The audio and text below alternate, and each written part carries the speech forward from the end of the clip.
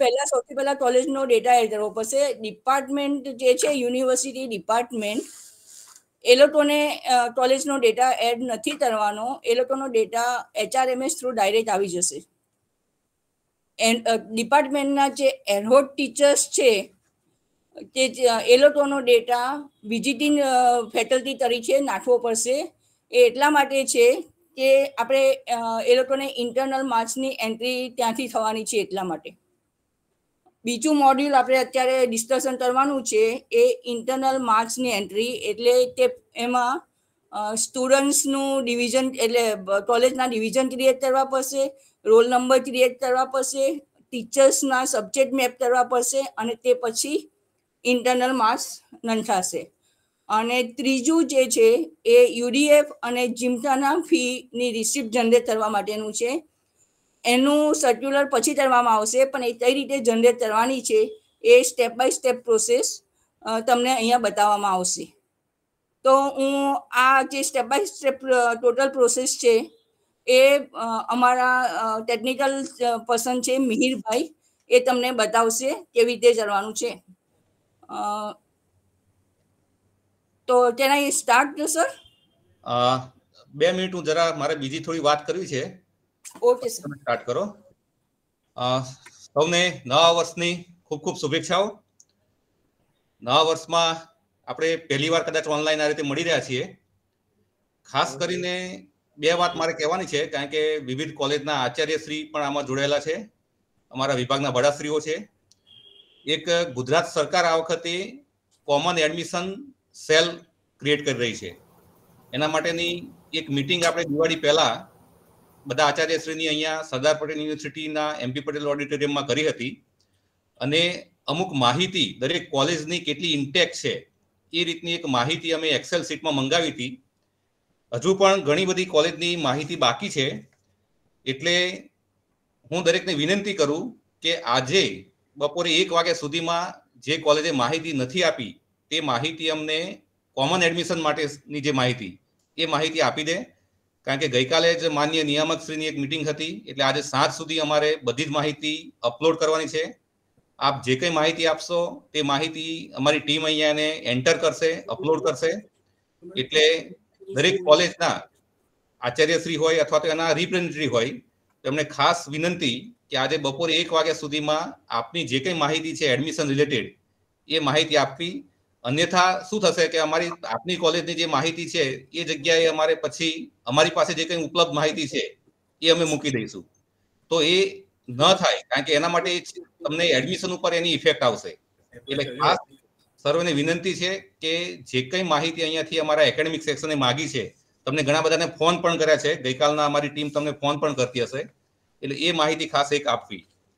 હવે બીજી વાત કરીએ તો જે આજની આજે મીટિંગનો એજન્ડા છે માર્ક્સ એન્ટ્રી માટે, આમાં ખાસ એક ઓબ્ઝર્વેશન અમારું એવું છે કે કોલેજ દ્વારા અથવા તો જે તે વિભાગ દ્વારા જે કંઈ ઇન્ટરનલ માર્ક્સની એન્ટ્રી થાય છે એ આપણા ઓનલાઈન તમે કરો જ છો, પણ એની અંદર બિફોર એન્ટ્રી એ જે માર્ક્સ વેરીફાઈડ કરવાના ખાસ વિદ્યાર્થીને, એક તો તમે વિદ્યાર્થીને માર્ક્સ બતાવો, એ વિદ્યાર્થીની સાઇન લો, અને જો કંઈ ક્વેરી હોય તો એ ક્વેરીને પણ એ રીતે અપડેટ કરીને પછી જ ફાઇનલ લોક કરો. કે જેથી કરીને થાય શું કે વિદ્યાર્થી તમે એકવાર માર્ક્સ એન્ટર કરો છો, એની એક્સટર્નલ પરીક્ષા પણ પતી જાય, જ્યારે રિઝલ્ટ આવે ત્યારે વિદ્યાર્થી આવે કે મારે તો આટલા માર્ક્સ હતા. એટલે એ બધું ન થાય એની ખાસ કાળજી લેવી. કોલેજ કક્ષાએ અથવા તો તમારા વિભાગની કક્ષાએ એક એક્ઝામ કોઓર્ડિનેટર આપ નિમી શકો છો કે જેની જવાબદારી એ રહે કે જે કંઈ મિત્રો એડમિનિસ્ટ્રેટિવ વર્ક કરતા હોય એ એન્ટર કરે માર્ક્સ, એમની સાઇન કરે, પછી માર્ક્સનું વેરિફિકેશન અધ્યાપક લેવલે અથવા તો કોઈ સિનિયર ફેકલ્ટી લેવલે એ કરાવવું જરૂરી છે. એ માર્ક્સ વિદ્યાર્થીઓને બતાવવા જરૂરી છે, વિદ્યાર્થીઓની સિગ્નેચર કરાવવી જરૂરી છે. એટલે ખાસ આમાં એટલા માટે ધ્યાન રાખવાનું કે એકવાર માર્ક્સની એન્ટ્રી થઈ જશે, આપ લોક કરી દેશો, પછી માર્ક્સ સુધારવાનો અવકાશ ખૂબ જ ઓછો રહેશે. એની ડેડલાઇન પણ અમે આપીએ છીએ. એટલે એ ખાસ આને ધ્યાનમાં લેજો. અને અહીંયાથી જે કંઈ થોડાક ચેન્જીસ છે, કારણ કે ખાસ કરીને NEP આવ્યા પછી ફર્સ્ટ યરમાં જે કંઈ ચેન્જ થયા છે એની રીતે સોફ્ટવેરમાં પણ એ રીતે ચેન્જીસ થયા છે. એટલે એની માહિતી અમારી જે ટીમ છે ઈનાક્ષીબેન અને કોમ્પ્યુટર સેન્ટરની ટીમ એ માહિતી આપશે. એ સિવાય પણ અમે જે કંઈ માહિતી ગ્રુપમાં પણ મૂકેલી છે. એ સિવાય તમને કંઈક આ મીટિંગ પછી કંઈક તકલીફ પડે તો અમારી જે ટીમ છે એનો સંપર્ક કરી ગમે તે ક્વેરી હોય તેનો સંપર્ક કરીને એને સોર્ટ આઉટ કરજો. તો હું માનું છું કે આ રીતે કરીશું તો આપણે મિનિમમ એરરથી કામ કરીશું. આપ સર્વનો સાથ મળે છે એટલે આપણી સરદાર પટેલ યુનિવર્સિટીમાં પરીક્ષાનું કામ, રિઝલ્ટનું કામ સત્વરે થાય છે. એટલે આપ શ્રીનો આમાં સાથ સહકાર મળ્યો જ છે અને મળતો રહેશે એ આશા સાથે, અને ખાસ કરીને જીકેસ જે એડમિશન માટેની માહિતી છે એ આજ બપોરે 1 વાગ્યા સુધી મોકલવા માટે આપને સૂચવવામાં આવે છે. તો આ 2 વાત મારે કરવી હતી. ફરીથી સૌનો આભાર માનું છું. અને ઈનાક્ષીબેન, હવે આપનું પ્રેઝન્ટેશન ચાલુ રાખો, હું જોડાયેલો રહીશ. Okay sir. જી.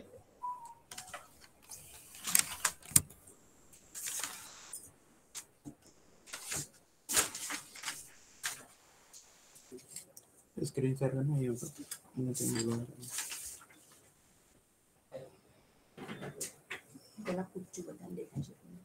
Good morning.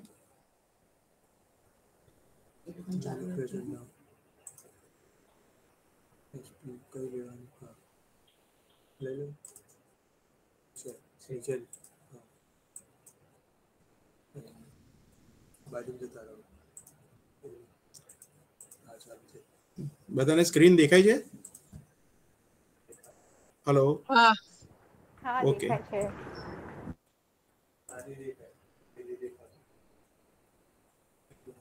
તમને સર્ક્યુલર જોડે તમને મેન્યુઅલ બી આપ્યું હશે ગાઈડલાઈનનું. એની અંદર તમને સ્ટેપ બાય સ્ટેપ દરેક સ્ટેપ લખેલા જ છે. દેન ફર્સ્ટ ઓફ ઓલ તમે erpspu.in એ આપણી વેબસાઇટ, આપણા ERP પોર્ટલની વેબસાઇટ છે જે ઓપન કરવાની રહેશે તમારા કોલેજના યુઝરનેમ પાસવર્ડથી. એની અંદર ફર્સ્ટ ટીચર્સના ડેટાસ નાખવાના હશે. એમાં HRMS નામનું છે. આ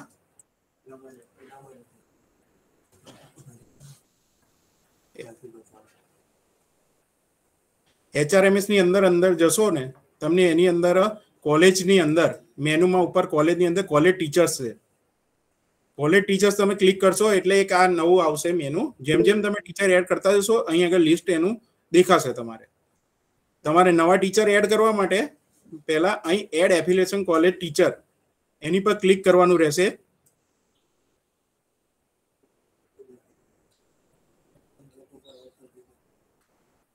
આની અંદર add college teachers first of all તમારે કોલેજ તમારે અહીં સિલેક્ટ કરવાની રહેશે અને બાય ડિફોલ્ટ તમારી કોલેજ નેમ આવશે.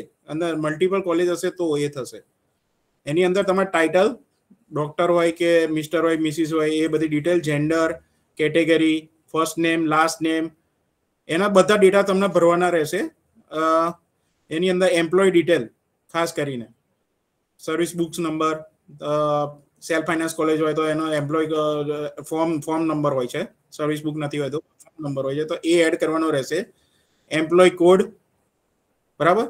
આની અંદર 3 કેટેગરી છે, government, grant-in-aid and self finance. એ રીતે સિલેક્શન કરીને બધી ડિટેલ તમારે આમાં જે બી રેડ ડોટ છે, જે ઇન્ફોર્મેશન સ્ટાર છે, રેડ સ્ટાર, એ તમારી ઇન્ફોર્મેશન ફરજિયાત અંદર ફિલઅપ કરવી પડશે. રાહુલભાઈ, સ્લાઇડ ચેન્જ નથી થતી, ફર્સ્ટ પેજ દેખાડશે તમારું. એક જ મિનિટ સર. હા હા, એક જ મિનિટ સર. ઓકે.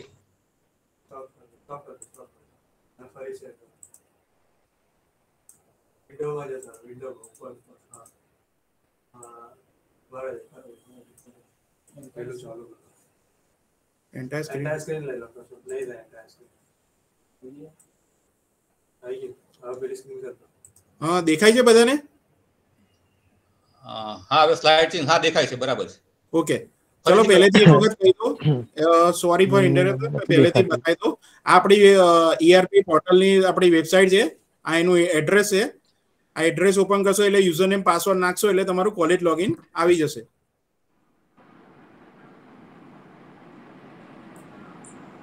આ તમારું ડેશબોર્ડ છે કોલેજનું. એની અંદર first of all ટીચર્સના data enter કરવાના છે. એમાં HRMS માં તમારે જોવાનું રહેશે. HRMS ની અંદર તમે આ લોગિંગ અંદર જશો એટલે સૌથી પહેલા ઉપર મેનુમાં કોલેજ દેખાશે. કોલેજની અંદર કોલેજ ટીચર છે.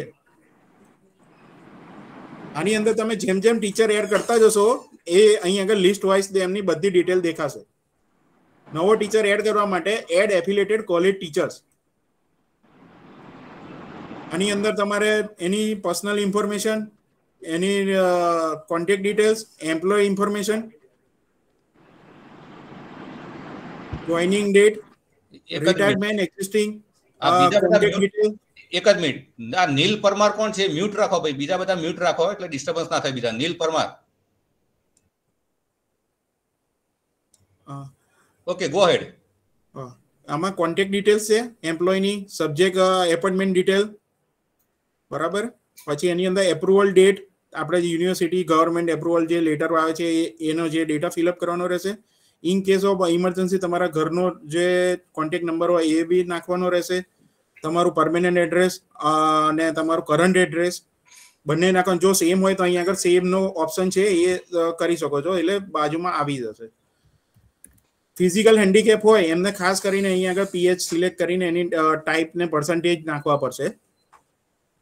પાન કાર્ડ ફરજિયાત છે, EPIC number, IFC code, account number, bank name, bank detail, આધાર card number, cancel check, PAN card, એ તમારે આ બધી ડિટેલ તમારે ફરજિયાત છે જે એડ કરવી પડશે. એ એટલા માટે કે ઇન ફ્યુચર આપણી ટીચર્સ પેનલ એક્ઝામની એ બી આમાંથી જ તમારો ડેટા ગેટ કરીને તમારી એની પર કામ થશે. એટલે આ વસ્તુ ફરજિયાત તમારે જે ટીચિંગ સ્ટાફની છે એ નાખવી પડશે.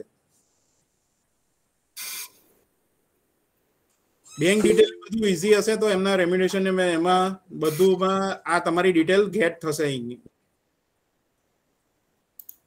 આની અંદર ટીચર બધા એડ થઈ જશે એટલે તમારે બી કાયમ માટે અહીં આગળ આ લિસ્ટમાં બધા ટીચર ડિસ્પ્લે થઈ જશે. અને એની અંદર એડિટ બી કરવું હશે કોઈ બી ઇન્ફોર્મેશન તો અહીંથી એડિટ મોડથી તમે ઇન્ફોર્મેશન કરી શકશો છો. કોઈ ટીચર છોડીને જતું રહે છે તો અહીંથી ડિલીટ બી કરી શકશો. આ ઇન્ફોર્મેશન બધી ફિલઅપ થઈ જશે બધા ટીચરોની, ત્યાર પછી તમે કોલેજ ડિપાર્ટમેન્ટ મોડ્યુલમાં કામ કરી શકશો. Mihir bhai, sorry to interrupt. હા sir. Actually, I noticed one technical glitch. I am just sharing. Teachers information biochemistry subject is not there under science because कल रात से ही हम लोग data enter करना शुरू कर दिया है. So kindly ask the technical team to include the subject biochemistry. Okay sir, sure sir, कर देंगे sir. And sir, more question. ये यूजरनेम और पासवर्ड कौन सा यूज करना है? वो आपका प्रिंसिपल को दिया हुआ है, CL वाला, CL करके आपका यूजर नेम होगा, वो आपको प्रिंसिपल को मेल किया हुआ है. I haven't received any kind of mail, sir. Sir अगर मुझे फिर से कलेक्ट करना हो तो कहाँ से मिलेगा ये? आप excuse me sir, exam form और एनरोलमेंट में जो भी लॉगिन यूज हुआ था वही करने का है सर. Exam form? हाँ, जो एग्जाम फॉर्म में एनरोलमेंट टाइम आप जो भी पोर्टल में यूजर ने पासवर्ड दिया गया था एसपी यूनिवर्सिटी से वही यूज करने का है सर. जैसे भी सर वो है, मैं यूज कर रहा हूँ, अभी ऑनलाइन ही कर रहा हूँ. यूजर नेम और पासवर्ड तो पता इनवैलिड बता रहा है, दिखा रहा है. ओके सर, आपका कौन सी कॉलेज है मुझे नाम दिखा दो ना sir. Anand college of education, BEd college. Ji sir, हमारे बीएड कॉलेज में ये इश्यू है सर, हम पुराने पोर्टल से कर रहे हैं sir. We are doing from the old portal. Old portal, yes sir. So okay, BEd का तो ओल्ड पोर्टल में होता है ना सर. हाँ तो वो, लेकिन वो यूजर नेम पासवर्ड यहाँ पे नहीं से आ जाएगा न्यू पोर्टल में. आपका तो अभी तो ओल्ड पोर्टल में ही है. थर्ड सेम ना, आई थिंक थर्ड सेम से आ जाएगा आपका इस पोर्टल में. सर वी आर हमारा फर्स्ट सेम है सर. यूजर आईडी और पासवर्ड कहाँ से मिलेगा? मतलब हाँ, वो मिल जाएगा सर आपको. तब तक तो हम ये इंफॉर्मेशन भर नहीं सकते ना. हाँ सर, नहीं सर, आपका बीएड का है वो ओल्ड पोर्टल में है. Then till we have to wait. हाँ, okay sir. Okay sir, yeah, thank you. Thank you sir. HRMS માં જે આપણે ટીચરોની ઇન્ફોર્મેશન ફિલઅપ કરી દઈએ તમારા ટીચિંગ સ્ટાફની, ત્યાર પછી આપણે કોલેજ ડિપાર્ટમેન્ટ મેનેજમેન્ટમાં આવવાનું રહેશે. કોલેજ ડિપાર્ટમેન્ટ મોડ્યુલમાં આપણે જેવા એન્ટર થશો ને એવું પહેલું જ આ તમારું સ્ક્રીન બોર્ડ દેખાવામાં આવશે, ડેશબોર્ડ. તેની અંદર તમારી કોલેજને લગતી બધી ઇન્ફોર્મેશન અહીં આવી જશે. ટીચર્સ એડ કરાવશો એટલે ટીચર અહીં કાઉન્ટ આવી જશે. અહીં આગળ વિઝિટિંગ ટીચર હશે તો એની બી ડેટામાંથી જ એડ થશે. વિઝિટિંગ ટીચરની ડિટેલ એ HRMS માંથી નહીં થાય, તમારા ડિપાર્ટમેન્ટ મોડ્યુલમાંથી જ વિઝિટિંગ ટીચર્સની ડિટેલ એડ થશે. નંબર ઓફ પ્રોગ્રામ્સ તમે કેટલા ચલાવો છો, ટોટલ સ્ટુડન્ટ કેટલા છે, EWS, જનરલ, SC, ST, કયા કેટેગરીના મેલ ફિમેલ કેટલા છે બધું જ આ બોર્ડ પર ડેશબોર્ડ પર તમને જોવા મળશે. સબ્જેક્ટ મેપિંગ બધું જ આની અંદર આવી જશે. ફર્સ્ટ ઓફ ઓલ માસ્ટરની અંદર તમે પ્રોગ્રામ ટર્મ ડિવિઝન મેપિંગ છે એ ઓપન કરવાનું રહેશે. બાય ડિફોલ્ટ તમારે આ સ્ક્રીન આવશે. એની અંદર તમારે ડેટા એડ કરાવવો હોય તો સૌથી પહેલા તમારે પ્લસ સાઇન દબાવવાની રહેશે. ડાયરેક્ટ ખાલી વ્યૂ કરવો હોય તો તમે અહીંથી જોઈ શકો છો તમારું ડિપાર્ટમેન્ટ સિલેક્ટ કરીને. આની અંદર પ્રોગ્રામ સિલેક્ટ કરો.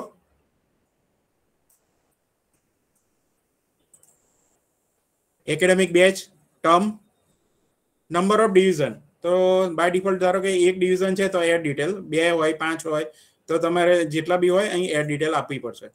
એની અંદર સેલ્ફ ફાઇનાન્સ ડિપાર્ટમેન્ટ પહેલા મીડિયમ સેલ્ફ ફાઇનાન્સ છે કે ગ્રાન્ટીનેડ અહીં આવશે. જે ગ્રાન્ટીનેડ કોલેજ હશે એને ગ્રાન્ટીનેડ બી આવશે. બંને અલગ અલગ રીતે એડ થઈ શકે છે. ડિવિઝન એ છે, અમુક કોલેજોમાં કંઈક નામ આપે છે ડિવિઝનનું તો એ નામ લખી શકો છો. અહીંથી એક્ટિવ મોડ એડ કરીને સબમિટ આપી જાઓ.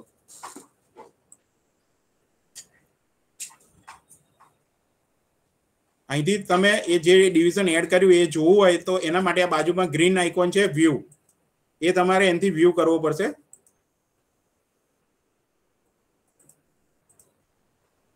આ તમારે જે બી ડિવિઝન તમે ક્રિએટ કર્યું છે અહીં આગળ ડિસ્પ્લે થઈ જશે. Number of division first semester 1.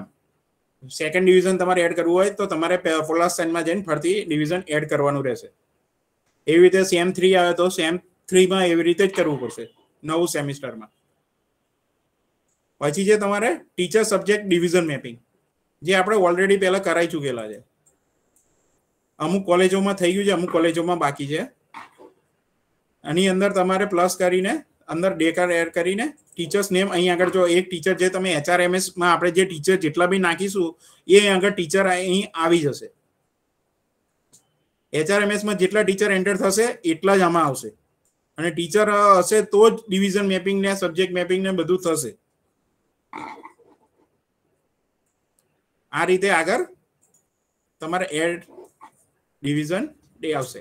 Programme name તમે જે બી હોય BSc in IT, academic batch, term, subject તમારે જે બી સર લેતા હોય તમારા જે ફેકલ્ટી જે હોય એ તમારે જે સબ્જેક્ટ લેતા હોય અહીંથી ડિફાઇન કરવાનો રહેશે. બાય ડિફોલ્ટ આ ફંડામેન્ટલ પ્રોગ્રામિંગ C છે તો અહીંથી C તમે ક્લિક કરો. ડિવિઝન તમે જે ક્રિએટ કર્યું હતું એ ડિવિઝન અહીં આવી જશે. ઇનએક્ટિવ કરશો તો જ આ ટીચરને મેપિંગ થશે સબ્જેક્ટ. સક્સેસફુલી બસ પતી ગયું છે. અહીં આગળથી તમે વ્યૂ કરી શકો છો કે અમિત પટેલ છે આ ફેકલ્ટી એમને કેટલા સબ્જેક્ટ આપી શક્યા છે. કોક 5 લેતા હોય, 6 લેતા હોય, મલ્ટિપલ ડિવિઝન હોય તો મલ્ટિપલ ડિવિઝનમાં લેતા હોય તો અહીંથી તમારે ડિસ્પ્લે થશે ઇન્ફોર્મેશન એની. એના પછી છે વિઝિટિંગ ટીચરની એન્ટ્રી. વિઝિટિંગ ટીચર તમારે ત્યાં કોઈ કોલેજોમાં વિઝિટિંગ ટીચર આવતા હોય છે પણ એની બી એન્ટ્રી કરવી પડશે. એને ક્રિએટ બી કરવી પડશે. એ HRMS માં નહીં થાય, અહીંયા આગળ ડિપાર્ટમેન્ટ મોડ્યુલમાં જ થશે. કારણ કે એક સેમિસ્ટર પૂરતું કે પર્ટિક્યુલર સબ્જેક્ટ માટે હોય છે. એટલે અહીંથી તમે કોલેજ એમ્પ્લોય હોય તો કોલેજ, બીજી તમારી જ કોલેજના એમ્પ્લોય હોય તો યુનિવર્સિટી એમ્પ્લોય હોય તો એમ્પ્લોય, અધર હોય તો અધર. એની ઇન્ફોર્મેશન બેઝિક છે. જેવી રીતે પેલા આપણે HRMS માં નાખી છે એટલી બધી નથી, બેઝિક ડિટેલ છે આમાં. જે રેડ ડોટ જે સ્ટાર છે એ તમારે ફરજિયાત એન્ટર કરવી પડશે. અહીં વિઝિટિંગ ટીચરની એન્ટ્રી થશે એટલે જે રીતે પેલા આપણે HRMS માં જે ટીચરની એન્ટ્રી થઈ હતી એ રીતે જ આ ટીચર બી તમને ડિસ્પ્લે થશે.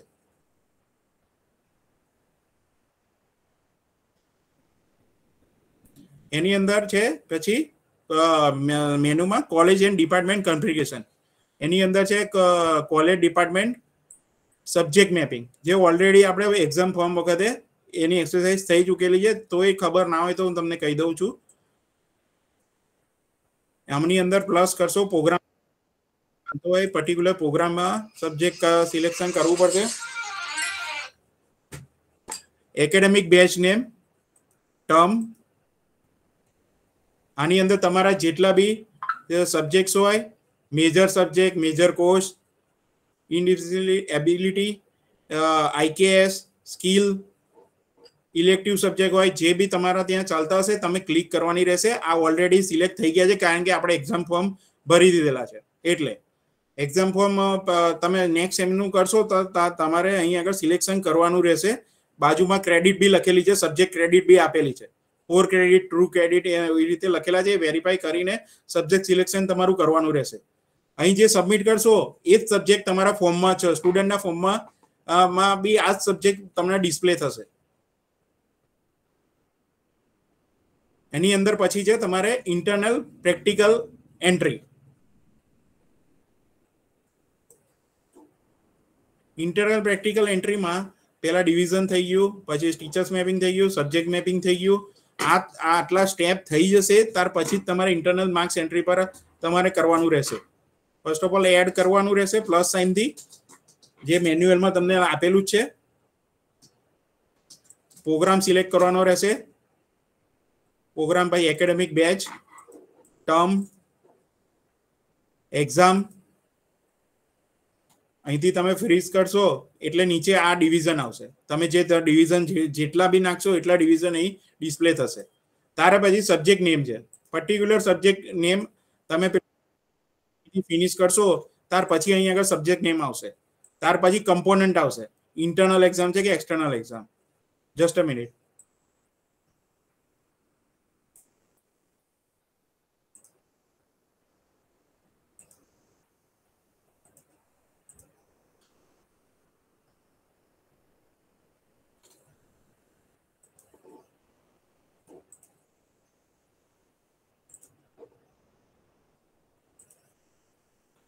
એક જ મિનિટ.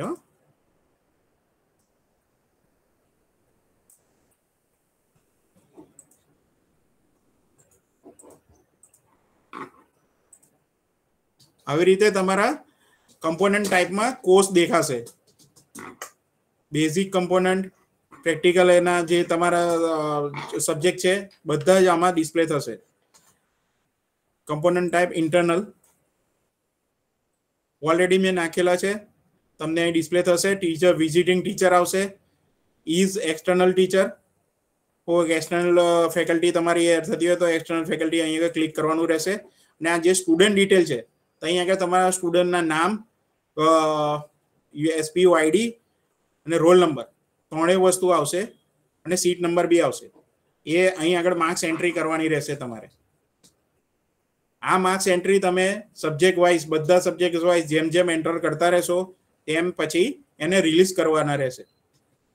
આની નીચે ઇન્ટરનલ માર્ક્સ એન્ટ્રીની નીચે રિલીઝ ઇન્ટરનલ માર્ક્સ છે.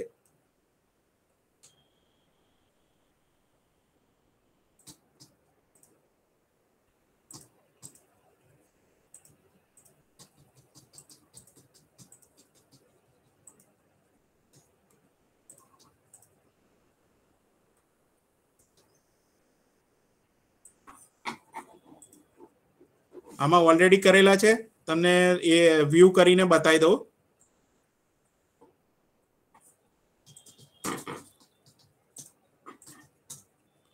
આ રીતે તમારા જે બી તમે ત્યાં આગળ એન્ટ્રી કરશો સબ્જેક્ટના ઇન્ટરનલ માર્ક્સ એ આ રીતે તમને ડિસ્પ્લે થશે.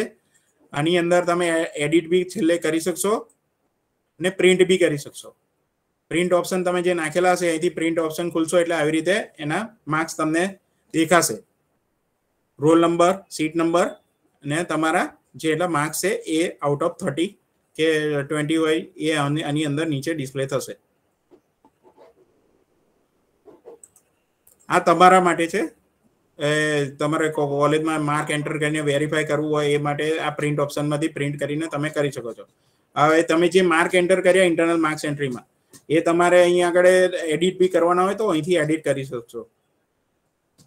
આ રીતે તમારો ડિસ્પ્લે થશે. ટોટલ માર્ક્સ પ્રેઝન્ટ, ઇમ્પ્રુવમેન્ટ તમારે ક્લિક કરવાનું. ઇઝ ઇમ્પ્રુવમેન્ટ કરવાના હોય તો ક્લિક કરશો. અહીં ઓબ્ટેન માર્ક્સ જે બી હોય અહીં એન્ટર કરવાના રહેશે. જે તમે રોલ નંબર આપ્યા, અહીં આગળ સીટ નંબર આપ્યા છે, આ આપ્યા છે, બધું જ આવી જશે.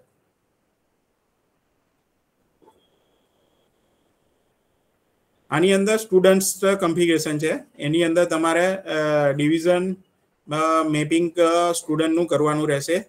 બાજુમાં જે મટીરિયલ મેનુ છે એમની અંદર સ્ટુડન્ટ કન્ફિગરેશનની અંદર ડિવિઝન મેપિંગ છે. સ્ટુડન્ટ્સ પ્રોફાઇલ, એમાં સ્ટુડન્ટ્સ પ્રોફાઇલમાં તમે સ્ટુડન્ટની ઇન્ફોર્મેશન બધી જોઈ શકશો. તમારા એનો આધાર card number, PAN card number, જે બર્થ ડેટ છે એ બધું તમારે જે રેકોર્ડ બી તમારે આપવાના હોય છે ગમે ત્યારે ગવર્મેન્ટમાં કે અધર વર્ષમાં કે એન્યુઅલમાં, તો તે તમે અહીંથી બધું સર્ચ કરી શકશો student profile ડિટેલમાંથી. Student division mapping, આની અંદર તમે સિલેક્શન કરવાનું રહેશે એકેડેમિક બેચ.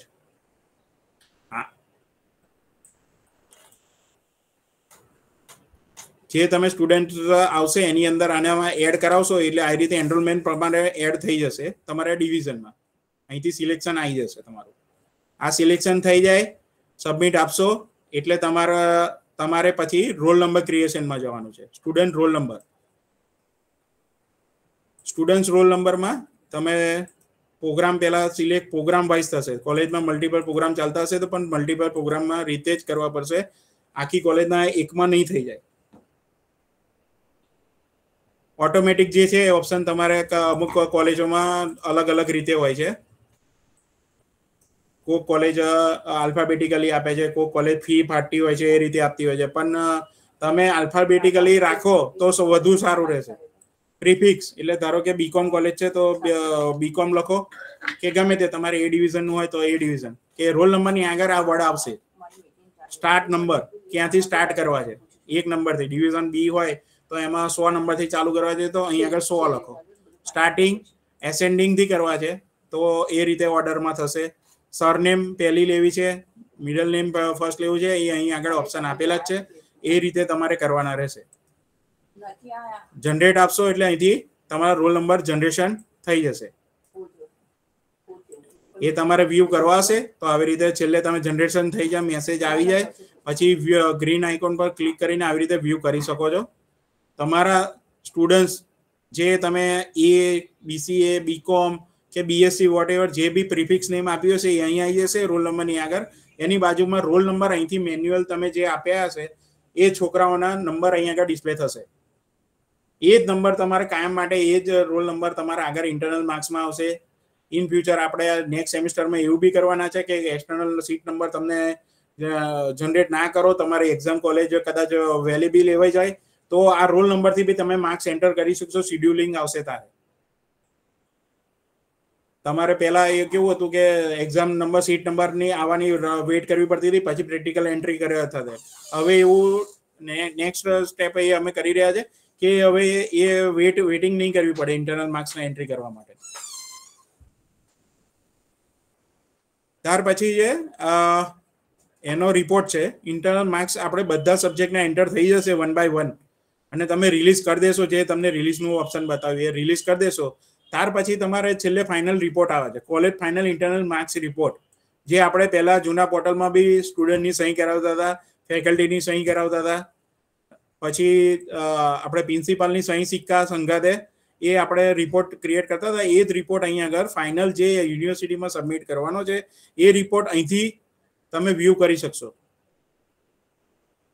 આની અંદર તમારા કોલેજનું નામ, બધું જ ડેટા આવી જશે. Roll number, seat number, particular subject code, સંગાતના marks, total marks, student signature, આ બધું વેરિફિકેશન કરીને તમારા જે સબ્જેક્ટ ટીચર હોય એમની સાઇન, સ્ટુડન્ટની સાઇન અને પ્રિન્સિપાલનો સીલ વિથ સિગ્નેચર સંગાતનો રિપોર્ટ તમારે એક્ઝામ ડિપાર્ટમેન્ટમાં સબમિટ કરવાનો રહેશે.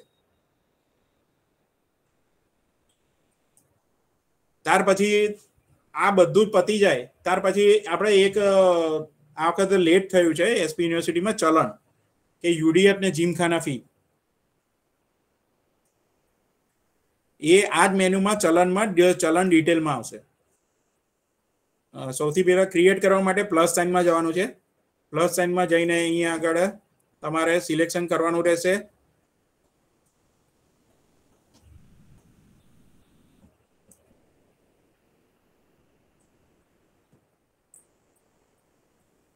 એકેડેમિક બેચ સિલેક્ટ કરવાની રહેશે, ટર્મ સિલેક્ટ કરવાની રહેશે, ફી ટાઈપ આની અંદર 2 છે. આપણે પહેલા યુડીએફ એટલે યુનિવર્સિટી ડેવલપમેન્ટ ફી, આપણે બાય ચેક જ કરીએ છીએ. યુનિવર્સિટી ચેકથી જ ક્રિએટ કરવા દે, આપણે પૈસા ભરવાના હોય છે એકાઉન્ટ સેક્શનમાં, એટલે ચેક ડિટેલ નાખવાની રહેશે.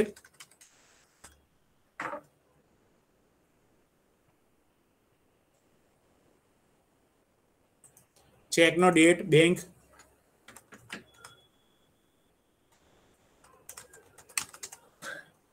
આની અંદર તમારે જેટલા છોકરા સિલેક્શન કરવાના હોય, જેના યુડીએફ ભરવાના હોય કરંટના, એ સિલેક્શન કરવાનું રહેશે. બધા સ્ટુડન્ટ હોય તો અહીંથી એક જ ક્લિકે બધા સ્ટુડન્ટ સિલેક્શન થઈ જશે. ધારો કે આ કોલેજમાં 69 છે તો 69 એક સંગત સિલેક્શન તમે કરી શકો છો. સબમિટ આપશો એટલે ધેટ ચલણ તમારું યુડીએફ નું ક્રિએટ થઈ જશે. આ મેસેજ આવી ગયો, ધેટ મીન્સ ચલણ તમારું ક્રિએટ થઈ ગયું. એ ચલણ જોવા માટે આ ગ્રીન આઇકોન છે, આ ગ્રીન આઇકોન પર વ્યૂ થશે. તમારે અહીં આગળ ડિટેલ ફિલઅપ કરવી પડશે. પહેલા જે આપણે ક્રિએટ કરતી વખત કરી હતી એવી રીતે વ્યૂ કરવા બી કરવી પડશે. આ તમારે ચલણ આવી ગયું છે. અહીં આગળ એની અંદર પ્રિન્ટ ઓપ્શન આપશો એટલે તમારું ચલણ પ્રિન્ટ ઓપ્શન નીકળી જશે. આની અંદર આપણે પહેલાની જેમ જ જે પર્ટિક્યુલર સ્ટુડન્ટ, ટોટલ સ્ટુડન્ટ, એના ફીસ, રેગ્યુલર યુડીએફ ની ફી 250 ટોટલ આ રીતે આવી જશે. નીચે સ્ટુડન્ટ લિસ્ટ બી આવી જશે. આની બી ગાઈડલાઈન તમને એકેડેમિક સેક્શનમાંથી દરેક કોલેજમાં આવી જશે. એનું કાર્ય કરવાનું છે એ બી શિડ્યુલ આવી જશે. પણ આ તમારે ક્રિએટ કરવા માટે આ તમને ડિસ્પ્લે કરવામાં આવે છે. સેમ આ જે રીતે યુડીએફ કરી એ જ રીતે જીમખાના બી થશે. એવી રીતે જ આનો રિપોર્ટ ઓપન થશે, પ્રિન્ટ કરવાની રહેશે.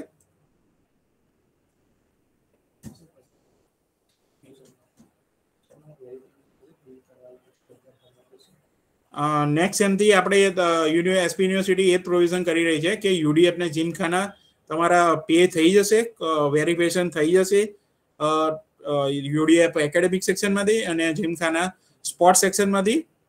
તો ત્યાર પછી જ તમારા એક્ઝામ ફોર્મ તમારા ફિલઅપ કરવાના રહેશે તો જ થશે, નીકળ નહીં થાય. આ નેક્સ્ટ સેમિસ્ટરથી આ થશે. આ વખતે આપણે આ નવી સિસ્ટમ છે એટલે અવેરનેસ નથી તમને, એટલે આપણે થોડું લેટ ચાલુ કર્યું છે. રિપોર્ટની અંદર બધા કોલેજને લગતા રિપોર્ટ છે, તમે જોઈ શકો છો. Student wise student list, final internal marks, આ બધું તમને ડિસ્પ્લે થઈ જશે. કઈ બી પ્રોબ્લેમ હોય ઇન્ટરનલ માર્ક્સ માટે તો આપણે કોમ્પ્યુટર સેન્ટરના લેન્ડલાઇન નંબર પર તમે કોલ કરી શકો છો. અમે હેલ્પ કરીશું તમને. અને જો તમને વધારે ડિફિકલ્ટ હોય તો તમે કોમ્પ્યુટર સેન્ટરમાં જાતે તમારા કોલેજના ક્લર્કને મોકલી શકો છો. તો તમે અહીંથી એમને હેલ્પ કરીશું એન્ટર કરવા માટે, શીખવાડી શકીશું.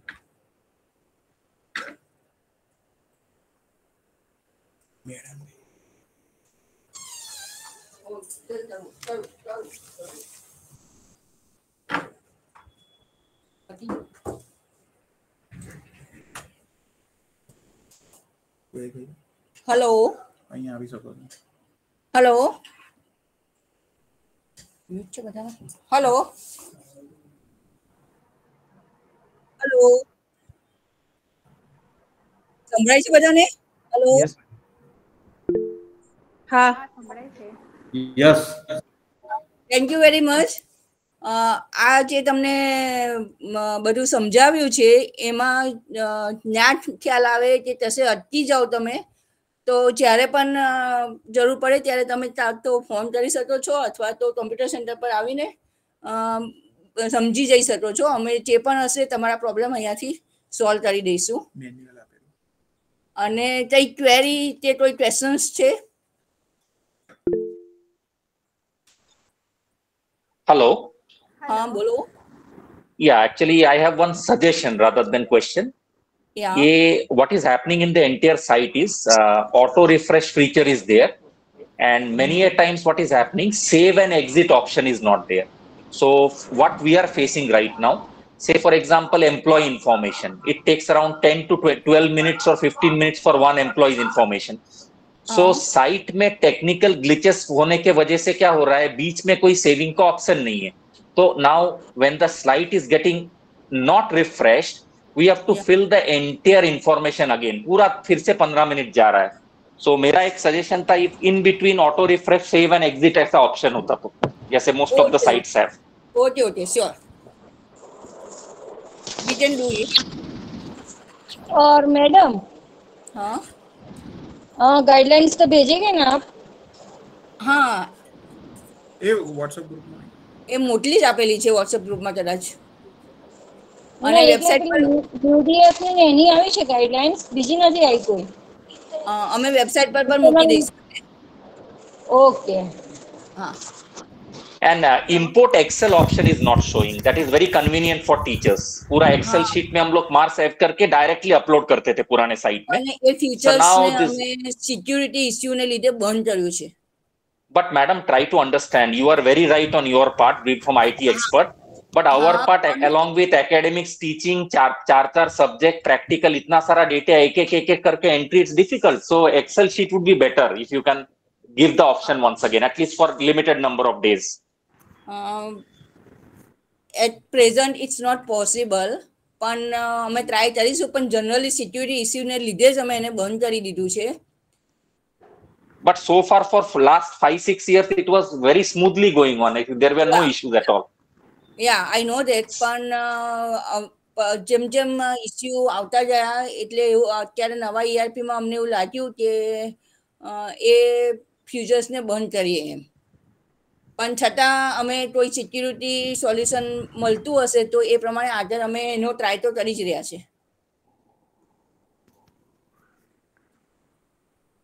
હેલો હેલો મેડમ, હા, આપણી એમ્પ્લોય ડિટેલ્સ જે છે એમાં સેલ્ફ ફાઇનાન્સ વાળાને તો એમ્પ્લોય કોડ કે એવું કશું ના આવે, તો એમાં શું ભરવાનું?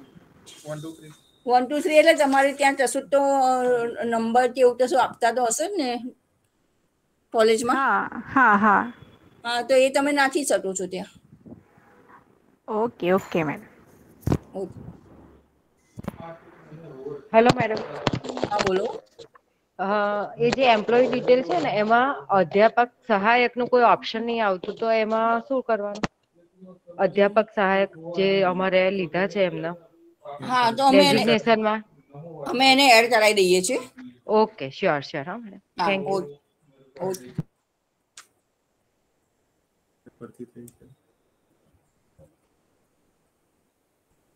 Anything else? Hello. Okay. Thank you very much. તો આપણે આ મીટિંગ અહીંયા પૂરી કરીએ છીએ, અને તમને જે પણ ક્વેરી હોય કે જે પણ પ્રોબ્લેમ હોય તો તમે કોમ્પ્યુટર સેન્ટરમાં આવીને મારો કે મિહિરભાઈનો કોન્ટેક્ટ કરી શકો છો. હા, એક જ મિનિટ ઈનાક્ષીબેન. હા સર.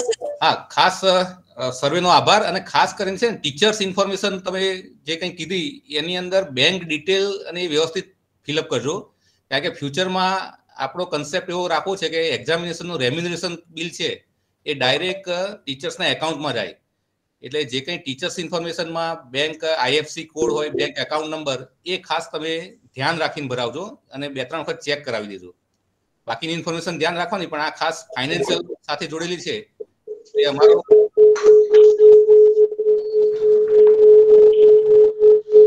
હેલો. એક મિનિટ સાહેબ, hello. Let me finish. Hello. એટલે હા બોલો. એડહોક સ્ટાફ નું ડિટેલ કઈ રીતે આપવાનું? વિઝિટિંગ માં દર્શાવવાની કે રેગ્યુલર? ઈનાક્ષીબેન,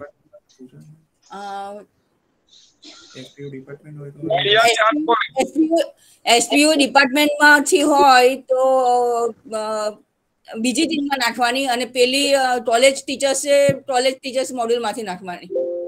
હવે ટીચર્સ મોડ્યુલમાં એવું નહીં, એડહોક જે રેગ્યુલર ટીચરો હોય અને એડહોક ટીચરો હોય તો એડહોક ફૂલ ટાઈમ બતાવવાના કે રેગ્યુલર બતાવવાના? સર, ત્યાં એડહોક નું ઓપ્શન છે. Okay, thank you. હા, એટલે પણ તમારે કોઈ ક્વેરી હોય તો તમે અમારી ટીમનો પર્સનલી ફોન ઉપર કોન્ટેક્ટ કરીને કરી શકો. એટલે ખાસ કરીને મેં કીધું રીતે ટીચર્સની ઇન્ફોર્મેશનમાં ખાસ બેંક ડિટેલ એ ધ્યાન રાખીને ભરજો. Okay ઈનાક્ષીબેન. Okay, thank you very much all of you. અને ગાઈડલાઇન્સ અમે વેબસાઇટ પર પણ મૂકી દઈશું અને તમને લોકોને ફોરવર્ડ પણ કરી દઈશું. Hello madam, one question.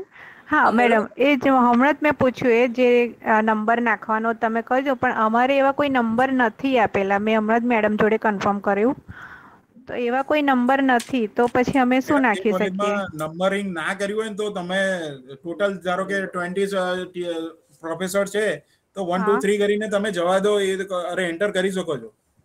પણ નામ તમારું વેરિફિકેશન કે તમારે નામ ફૂલ નેમ નાખવું પડશે, બસ એ જ ક્રાઇટેરિયા છે. Okay okay sir, thank you. હા મેડમ.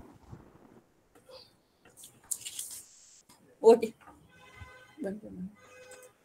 હવે હું શું કહું છું, આ બાયોકેમિસ્ટ્રી નાખવાનું છે સબ્જેક્ટ.